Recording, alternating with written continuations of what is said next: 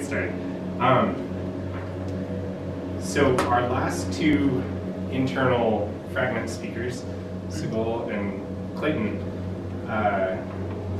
both mentioned GIT quotients in their talks. And when or if I give a fragment talk, it's also going to be about GIT quotients. And so I thought it'd be a good idea in this seminar to give kind of an introduction to what they are.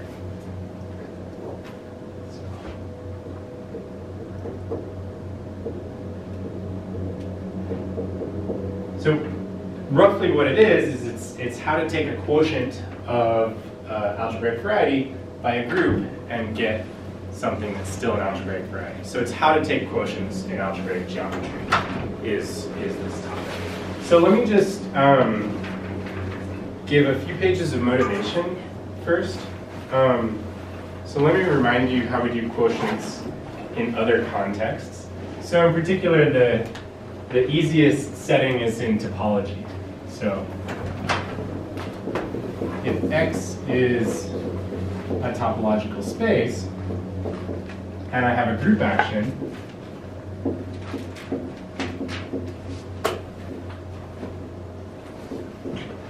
on X, then I can define the quotient space or the orbit space.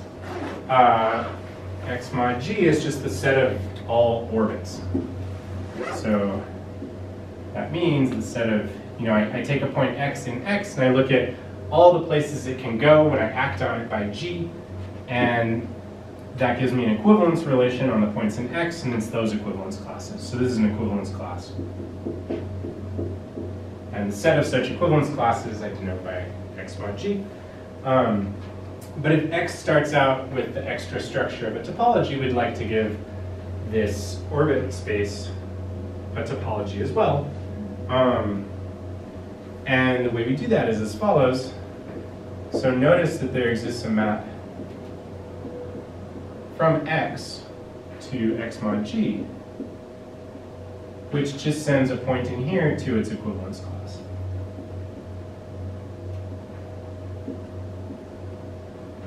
Right? So it's surjective, but very much not injective.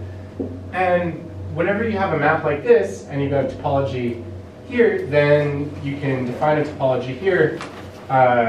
Basically, just define it so that pi is forced to be continuous. So in other words, just declare any set in X mod G to be open if and only if its preimage is an open set of X.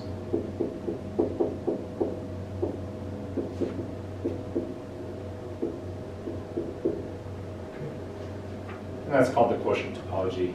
And if you define it this way, then pi is obviously a continuous map. Okay, so if we're trying to do something like this in algebraic geometry, remember that varieties have more information than just a topology on them. They also have, on open sets, on open affine sets, we have the set of polynomial functions. So we're also talking about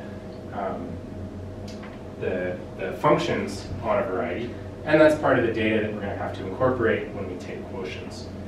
And so to think about functions, let me point out one nice thing about this construction, is that it has the following universal property.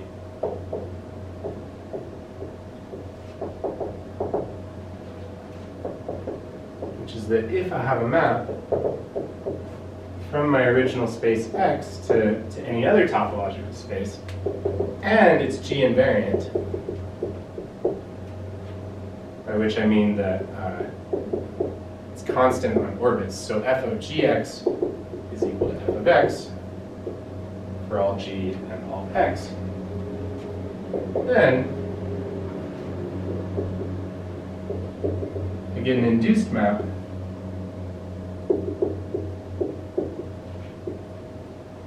So f is constant on orbits, and so I can say where a whole orbit goes. And so it allows me to define a map from x mod g to z, and it comes from x, which we can phrase as saying that the composition of this f bar with this map pi is equal to f. Okay. What does this have to do with functions on the quotient space? Well, for instance, if I let my z, my space z here, be something like r or c, then all of a sudden I'm talking about a function on the quotient space.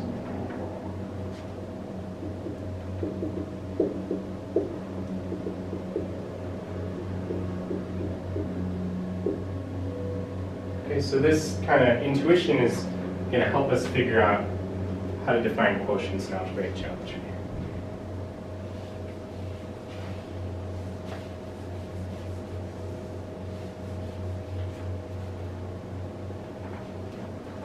So in algebraic geometry, you have x variety, and as we've seen in 672, we also have this thing OX, which tells us what all the regular functions are on any open set of x. So I'm going to define, our first kind of guess for what a quotient should be. So let's say we're given a variety x, and g. Okay, so there's some adjectives that I'm just going to ignore to keep things simple, and I'll just say something like nice group. I'll give you some examples later.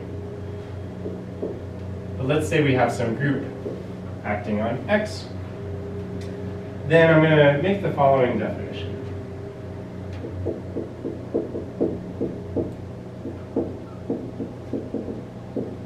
A variety y is what's known as a geometric quotient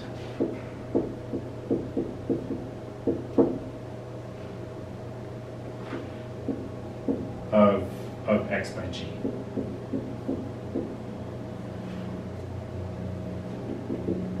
So I'm just going to sort of copy all the stuff we did in topology. So first off,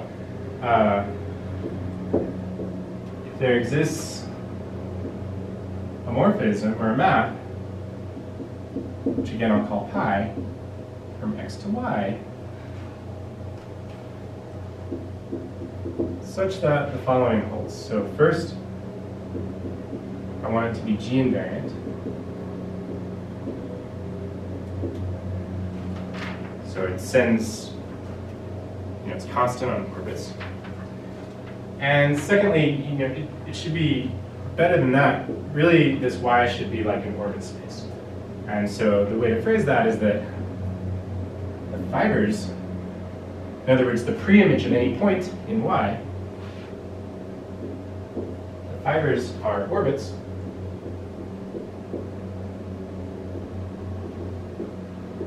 of the action of g on x. Okay? So all I'm saying is for any point in y, the preimage of that point is the orbit of x for some x. Do you require it to be surjective somewhere? Yeah, so this second condition is implying that it's surjective. And then it would be a bijection from the set of orbits? That's right. That's exactly what this is saying, yeah. So, it wouldn't be a terrible idea to call y x mod g. But it has more structure than a topological space. Okay, so next we're going to say the same thing as before about the topology. So u in y is open if and only if the preimage of that set is open. Same as before. Okay, and now I'm going to say something about what are the polynomial functions on y.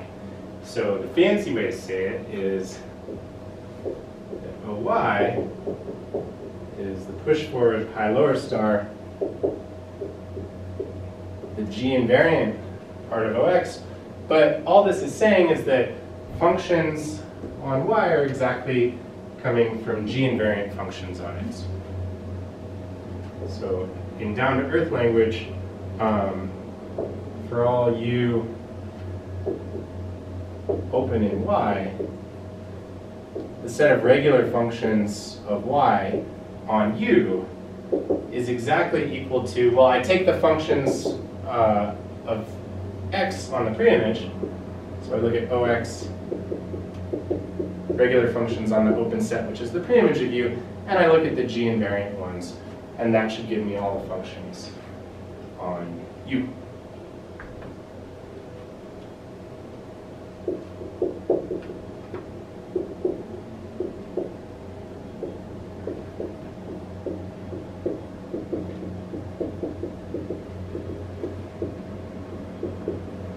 Okay.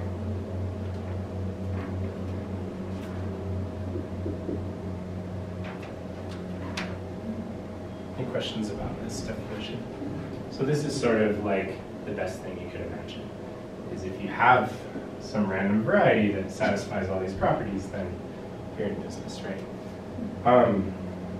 And you should call that the quotient.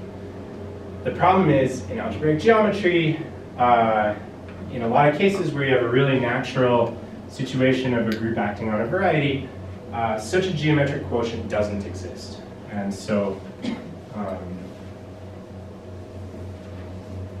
that's kind of why this subject is difficult, is that usually we just aren't so lucky. There is no variety Y satisfying all four of these properties. Do you have like a quick example to illustrate? Yeah, I'll give you an example coming up, yeah. Can I ask, when you said it's a nice group, is nice meaning like when it's nice enough this thing exists, or is it like more than that? So we want it to be like kind of a group coming from algebraic geometry. So it should be itself like a variety or something. So for instance, like, GLN is yeah. a good So example. do you mean like an algebraic group when you say nice? Yeah. Okay.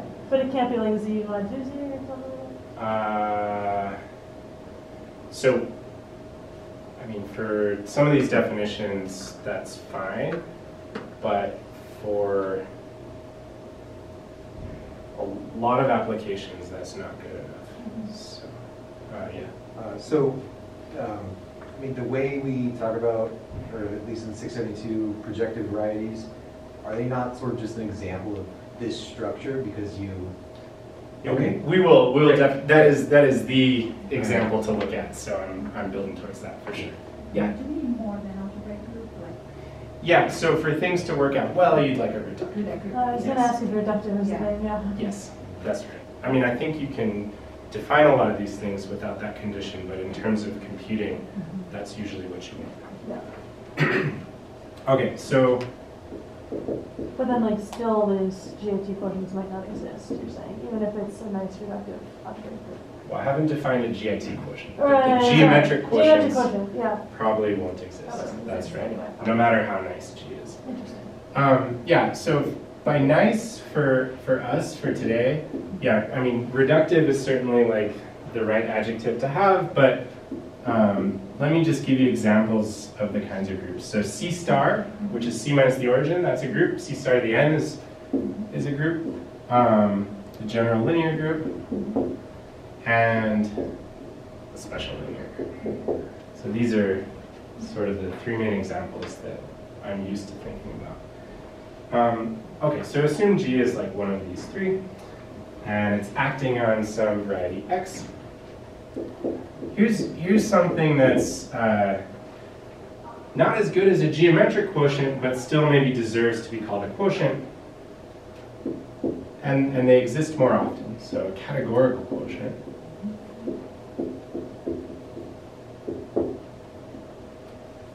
It's basically going to be something which satisfies that universal property that I wrote up before in the category of varieties. So it's a scheme or variety Y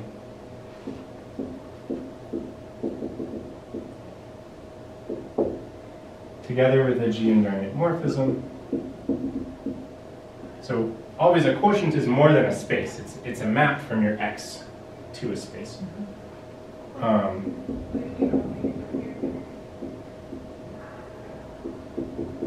Now, satisfying the following properties. So for any scheme or variety Z with a G-invariant function,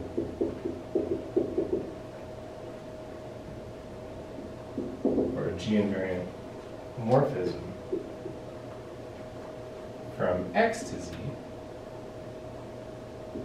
the fact that it's G-invariant means we should be able to get an induced map on the quotient space, and so that's going to be the universal property. So for any Z and a map F, there exists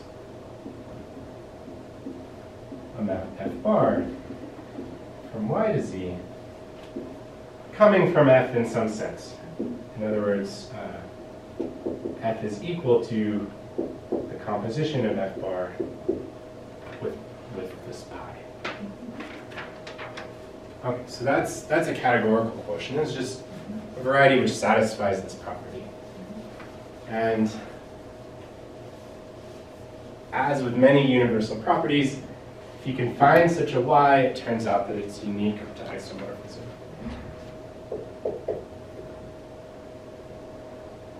So this is basically the same as the topological quotient we defined before, right? Well, yeah, I mean, the topological quotient kind of had all those nice properties that Yeah. a geometric quotient had as But well. this is like But this is copying that definition. last Yeah, property. exactly. That's right.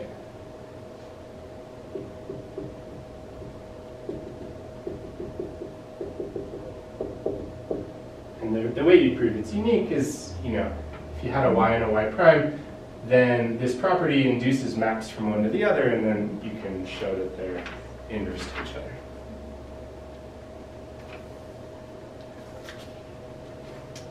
Furthermore, you can prove that a geometric quotient is a categorical quotient. So if you have a geometric quotient, then it is unique as well, and it's a categorical quotient. Okay, so now comes the main example.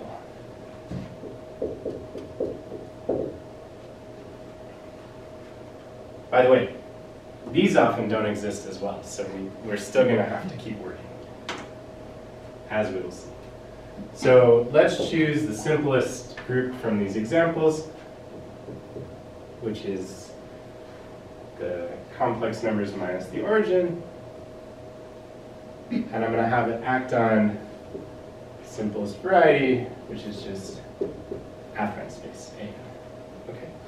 And the action is going to be by scaling the coordinates. So lambda times some v1 through vn. I'm defining the action to just be lambda v1 through lambda vn. Okay.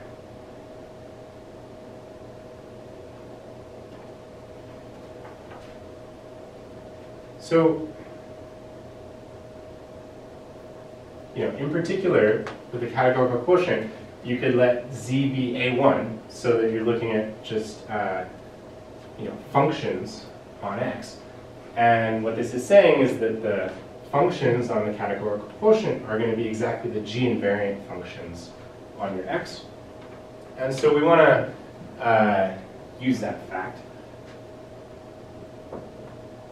So the ring of algebraic functions on x is just the polynomial ring.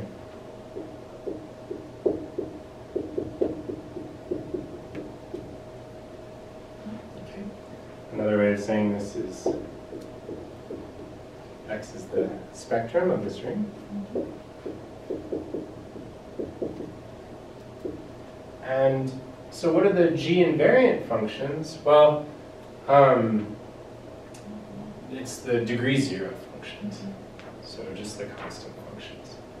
are the only G-invariant polynomials, because anytime you have some higher powered monomial, it's going to get scaled by lambda to the d if d is the degree of the monomial. So the G-invariant functions on X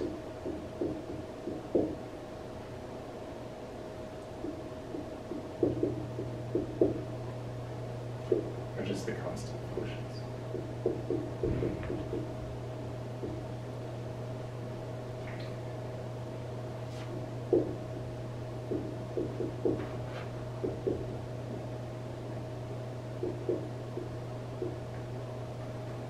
Okay.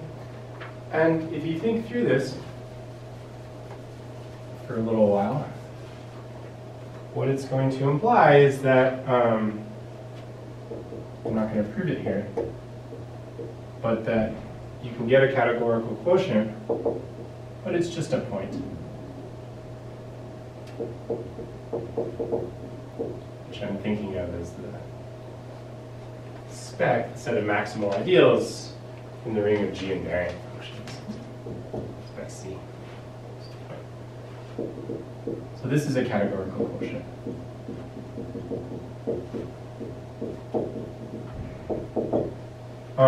I think I misspoke a second ago when I said that categorical quotients don't exist that often. Maybe they do exist pretty often, but they're often not very useful. That's what the problem is.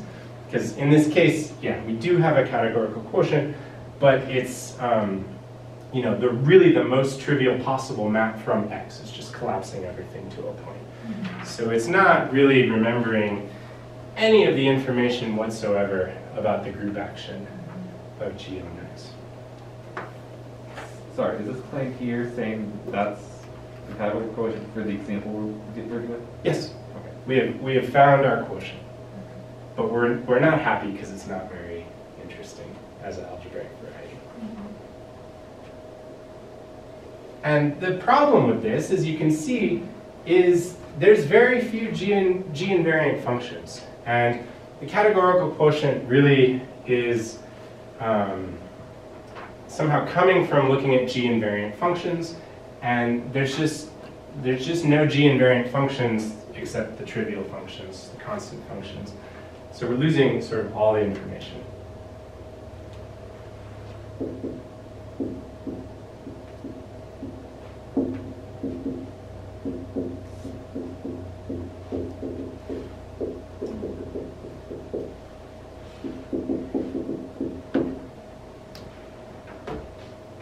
Another way of saying it is that the G-invariant functions don't tell us anything about the orbits of this group action. What you would like is, like, for any two separate orbits, you'd like to find a G-invariant function that was 0 on one orbit and non-zero on another, because then that function, its image, those two orbits would go to different points. And we just don't have that property. So the idea, the solution to this, is to, instead of looking at functions, look at something else.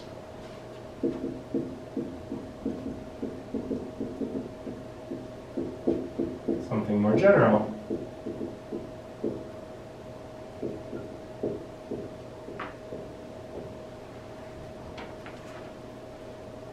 Involving this group.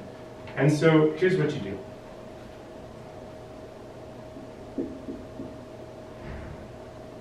Choosing. Stupid question. Yeah. So if we take the same action, but on an minus the origin, is the categorical quotient and the geometric quotient both the projective space? Yeah. Okay. And they match, they match in that case? Let me think for a second. Could you repeat the question? Oh, I'm sorry. I said if you take x to be an minus the origin instead of just all of an, and you take the same action, I mean, the obvious quotient is a projective space of dimension n minus 1. And I was just asking if that's both a categorical and geometric quotient, or one of them or the other. It is. I think it's both. We're working towards it. Yeah, Yeah, that's right. Mm-hmm. Cool. Okay, so we're going to make a choice now. I'm going to choose an action. So I have my G acting on X. I'm going to choose an additional action of the same group G on C, or on A1. Okay? And you get to make a choice. There's different ways of doing this. So the action I'm going to choose is I'm going to let lambda times some complex number L. I'm going to define this to be, maybe I'll write it this way. I'm going to define this to be lambda squared times L. So this is a well-defined group action of, in this case, C star on C. Okay.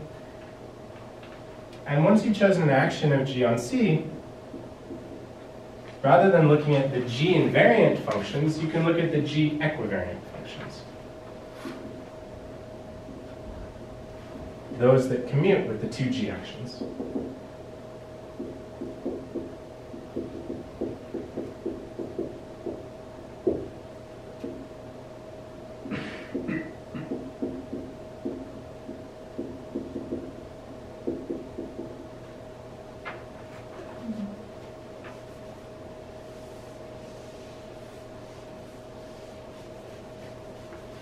And so in general, given some group G, we choose two separate actions for it.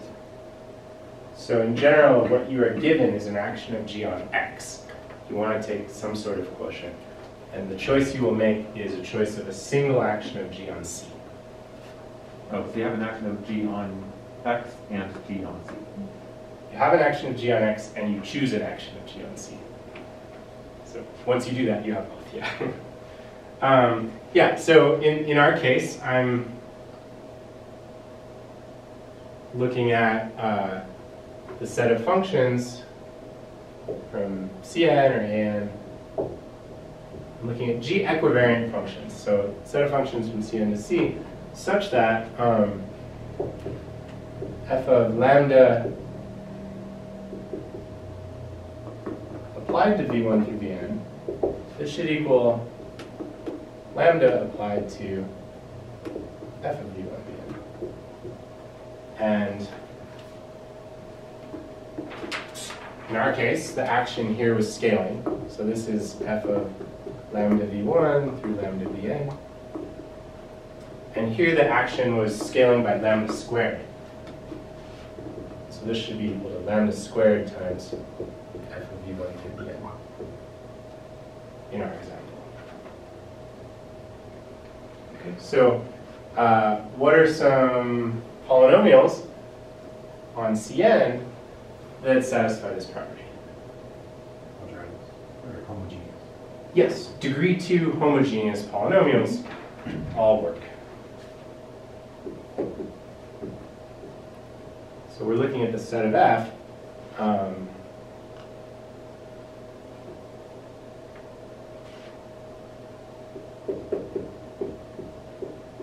Which are homogeneous of degree 2.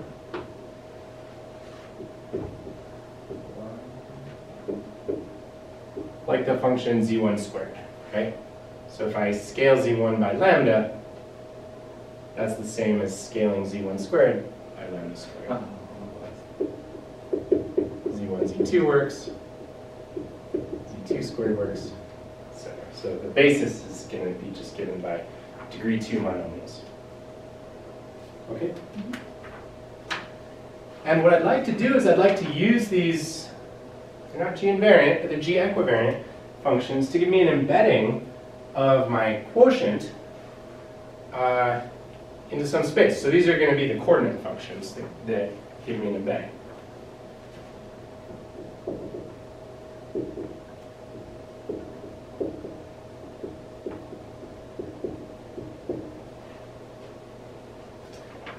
Now, if I have a bunch of these, and I consider them as coordinates, this is giving me a map to some like big Cn, which is not quite well defined on equivalence classes of orbits, but it's well defined up to some scaling, in this case scaling by lambda squared.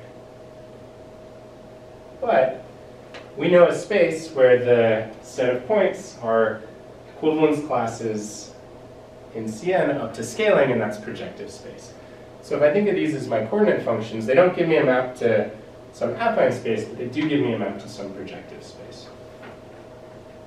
And so I get a map S from, sorry, I'll call this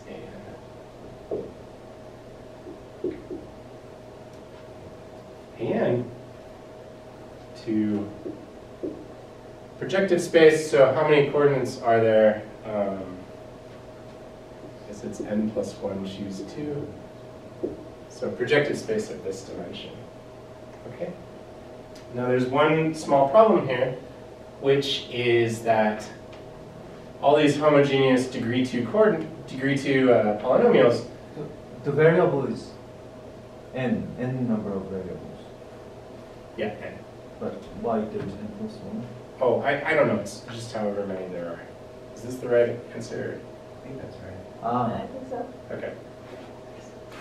Wait, it's, sorry, which ones are you counting exactly? Just the homogeneous degree n Yeah. polynomials? Degree 2. Oh, degree 2, yeah, that's right. Okay. But the problem is, all of these functions are 0 at the origin. And so I'm not quite getting a well-defined map from AN to this large projective space, because at the origin, it would go to the equivalence class of all zeros, which isn't a valid point in projective space. But I do get a map from AN minus the origin to projective space.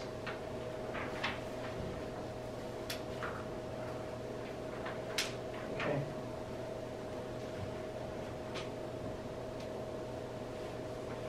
And the idea is, I want to think of the image of that map as my quotient. I want to think of this map as sort of embedding my quotient into projective space.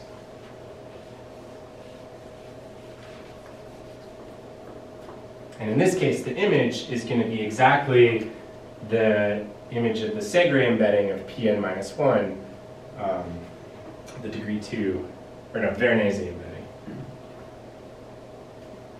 All right. So now the sort of general definition.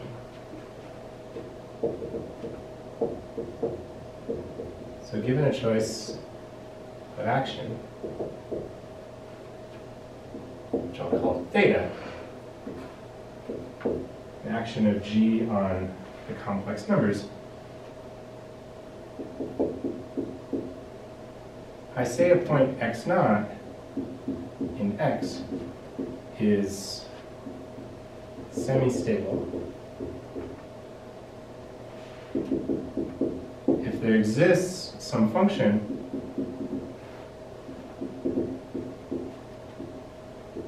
from X to C which is G-equivariant. In other words,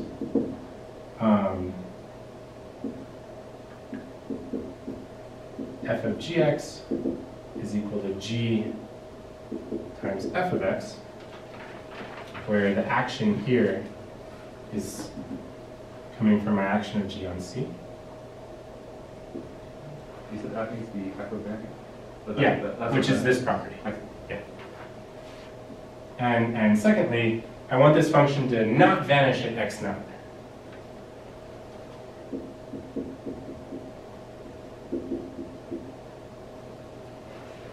And this is saying that I have basically a G-equivariant function which sees x naught, has information about x naught. So the origin is sort of the bad point here. I'm saying x naught is semi-stable if it's not like the origin in this example.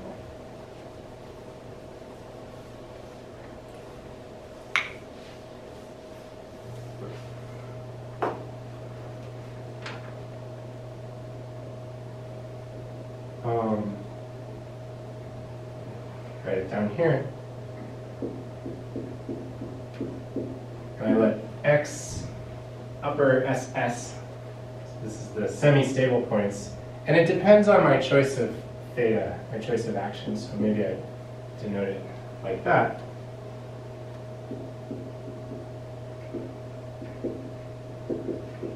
Be the set of semi-stable points.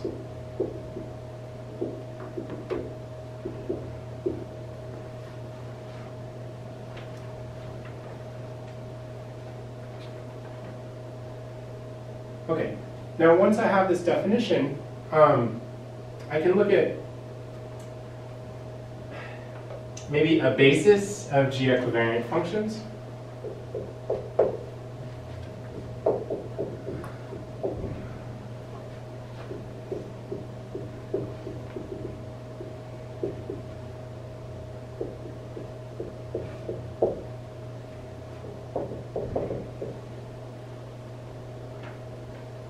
And then there exists a map from the semi-stable locus, set of semi-stable points, to projective space, which sends the point x to f1 of x, etc., up through f of x. Okay, and this is constant on orbits because if I let G act on X, then that's going to scale each of these by the action of G on C. So it scales them all by the same thing, which gives me the same equivalence class in projective space. So if I call this map phi, phi is constant on orbits.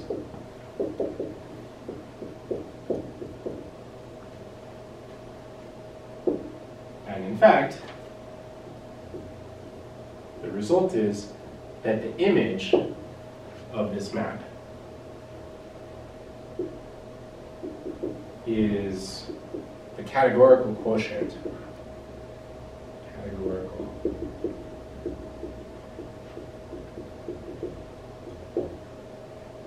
Quotient of not x, but of the set of semi-stable points.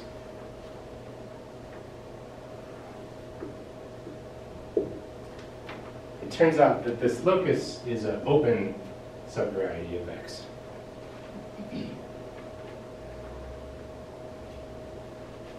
Okay, and so this is called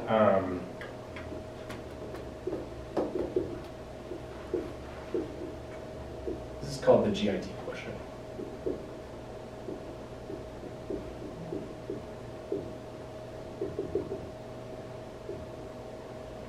Of X by G. And it's denoted kind of like a quotient, but you do a double dash and put theta down here to emphasize that it's not really a quotient of x, because we remove some of the points, and it depends on our choice of theta. What does GIT stand for again? Oh, yeah, I meant to say that. So GIT stands for geometric invariant theory.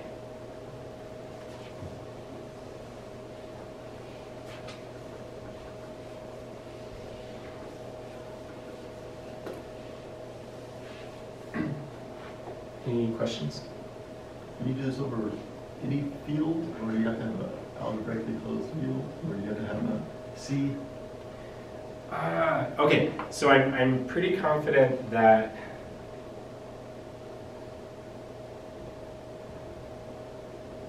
I'm quite confident it doesn't have to be over C, but I don't know much beyond that.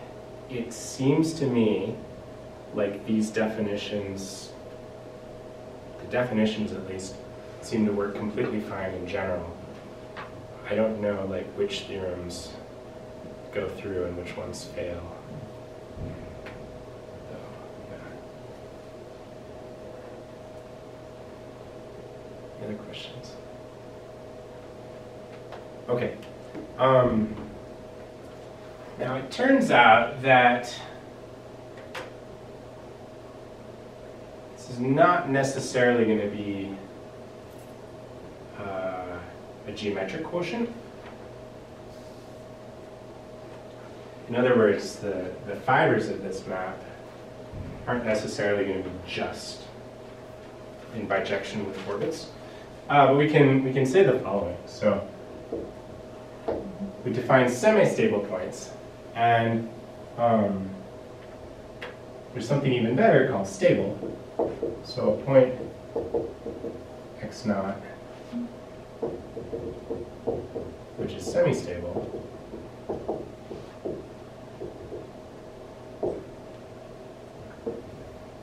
is called stable if it has this extra condition that the dimension of the orbit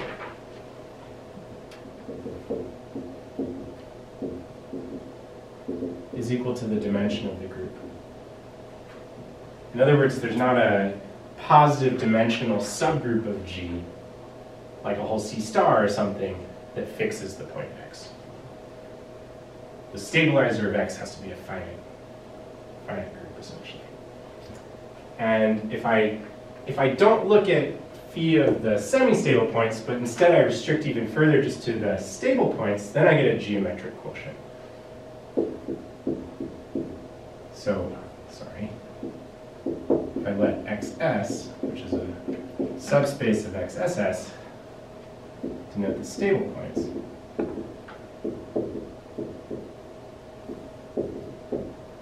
then I look at the image of the stable points under this map.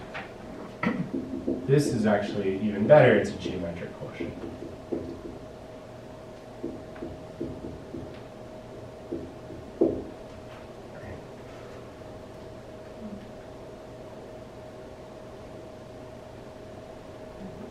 So, I mean, I guess you might say to yourself, okay, well, let's just always look at the stable points because geometric quotients are better. The problem is, you know, if this is an open subset of this, then essentially this thing has a good chance of being a projective variety, being compact, and this is often like an open subset inside there. And so if you want your quotient to be a compact space, which you often do, then you really want to look at the semi-stable points.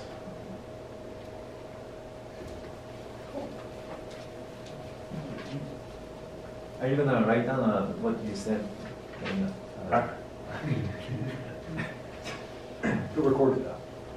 Yeah. So I'll say it one more time.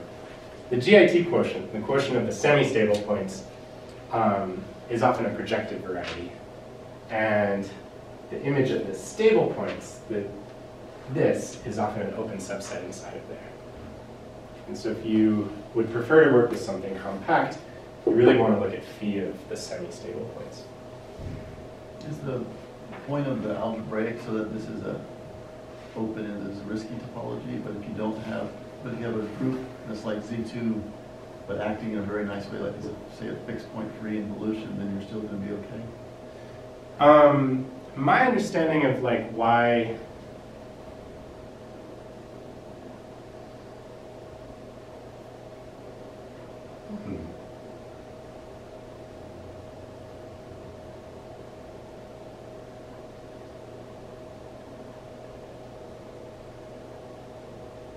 well, Z2's algebraic, right? Is it? So yeah, sorry, I'm not sure. In terms of like,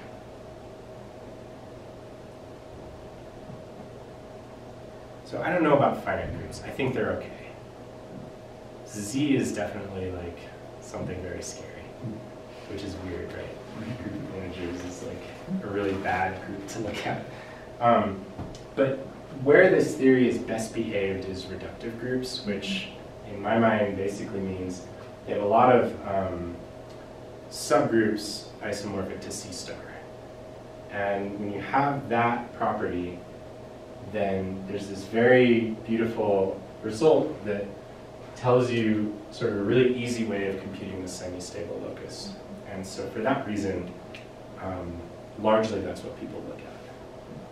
So my guess is like maybe if you're doing like Z2 or something,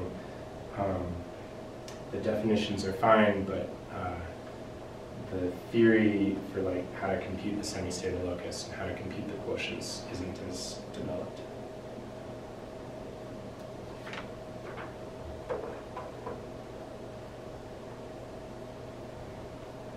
So you're saying this geometric quotient is this image is Yeah. x modulo by G in a geometric quotient sense? Mhm. Okay. But before, XS mod G. yeah, XS map G. Okay, okay. It's a geometric quotient of this locus. Which is X of S, XS. Okay. Yeah, so you threw away even more of your space X. Okay. I want to just give like one other cool example, which gets into a very fantastic field called variation of GIT. And the point is that this GIT quotient we've defined depended on a choice of theta, choice of action of G on C. And you can make different choices and get different GIT quotients. And seeing like how these quotients vary as you change your choice of theta turns out to be really interesting and really useful in a lot of contexts. So let me just give one example where of like two different GIT quotients. So let's let C star act on A3 as follows. So not just by scaling. So lambda of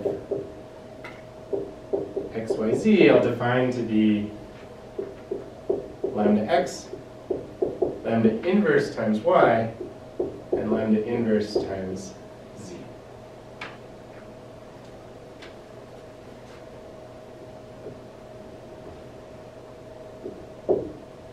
And there's two kind of natural choices for your theta that you can choose.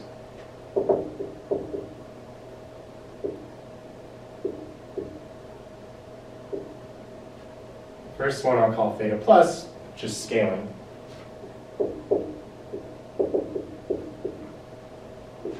And theta minus will act with weight minus 1. So lambda applied to L is going to be lambda inverse times L. Okay.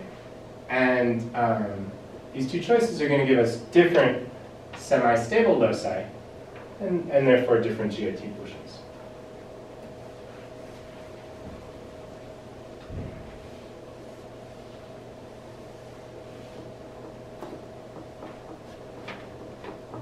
Okay, so if I choose theta plus, then to figure out the semi-stable locus, I want to look at maps from C3 to C such that f of lambda times xyz, so that's lambda x, lambda inverse y, lambda inverse z, is equal to lambda times f of xyz.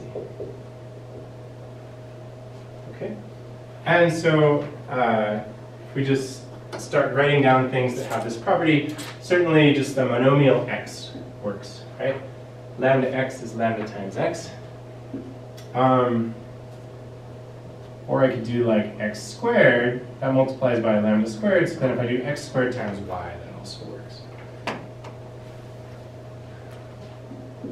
X squared c, and in this case there's infinitely many. Okay, but the degree of x has to be one more than the degree of y plus the degree of z, essentially, right? And the thing to notice about all of these functions that are G-equivariant is they're all divisible by x.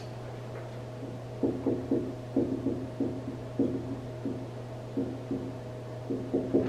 what that means is that any of these G-equivariant functions is going to vanish if x equals 0. Which means if I'm in the locus x equals 0, it's not semi-stable. So x semi-stable is exactly whenever x is non-zero, then I have a G-equivariant function that's non-zero.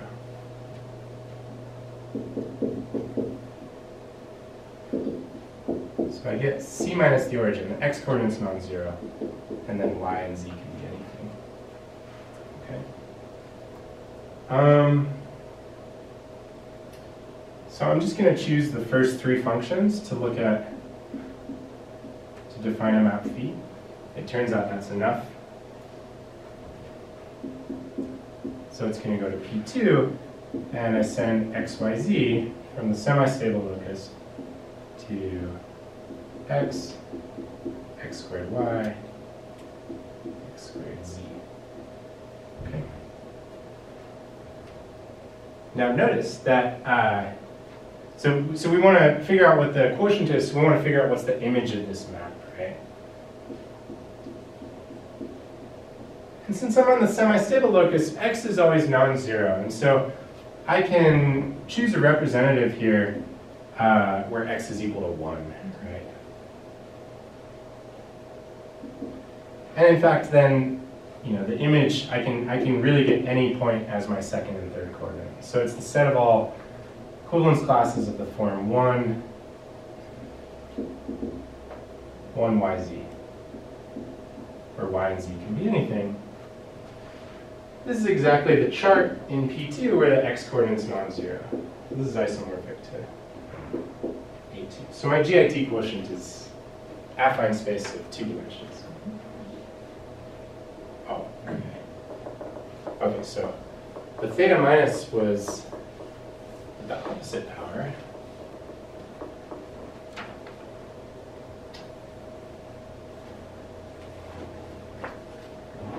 By the way, I'll say in this case that the stable locus is actually equal in this case to the semi-stable locus. And so then you can really, at least set theoretically, you can calculate the image by just taking the set theoretic quotient of X semi-stable by the group action. If I do theta minus, looking at C3 to C, satisfying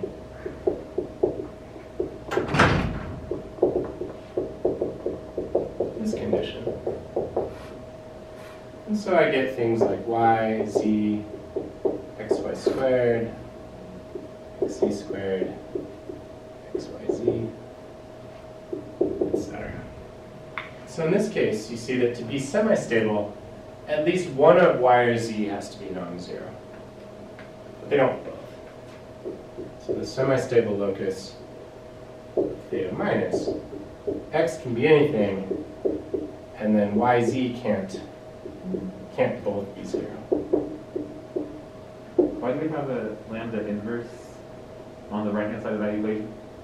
Oh, because I chose my action, theta minus, my action is a choice of action of G on C, which is lambda acting on L is equal to lambda inverse L.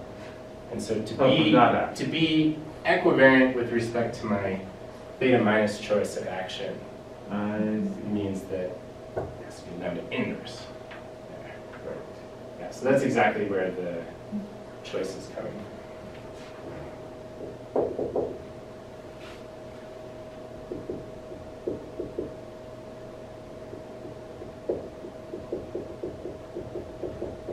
Okay, let me just give the punchline here. In this case as well, x stable is equal to x semi-stable. And so the quotient here is just set theoretically this set modulo the equivalence relation that xyz is equivalent to lambda x, lambda inverse y, lambda inverse z. Well, if I replace lambda by its inverse, I could write the equivalence relationship this way. Y and z are not both 0. And so if I let x equals 0, I have P1 as my quotient. And this weight minus 1 means I'm looking at the line bundle O of minus 1 over P1. Another way to say this for those in 672 is this is equal to the blowup at the origin of A2. And so, from what we've been doing in 672, one thing you'll notice is that this is birational to A2. And that's a general theme in taking different GIT quotients with different choices of theta is often they're going to be birational to one another. And it's actually a good way of producing interesting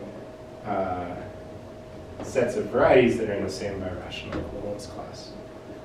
Okay, so I'll stop there.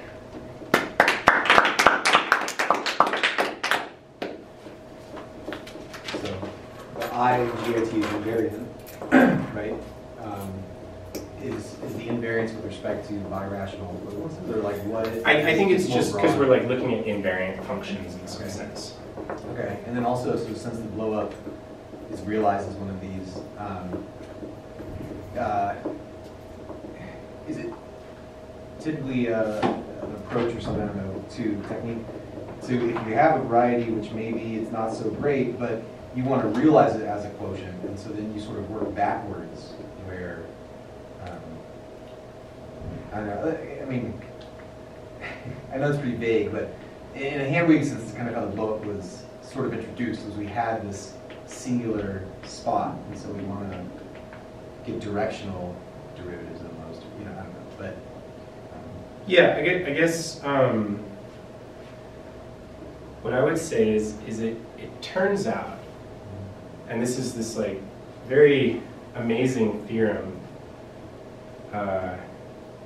which created the study of Mori dream spaces, but it turns out that tons of birational morphisms, or rational morphisms, I should say, arise as variation of GIT.